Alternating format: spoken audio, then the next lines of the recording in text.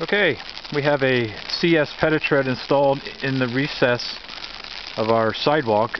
This is exterior. It has a low voltage heating element in the recess underneath the mat, and you might be able to see the steam coming off of it. It's about 20 degrees right now. It's sleeting.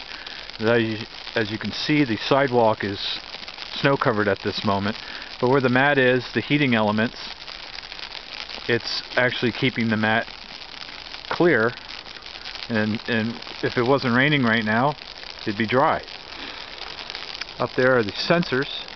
One's temperature and one's a sensor for water. Once those are activated, it will turn on the low voltage wires. Controls are inside the building that can be controlled manually or automatically.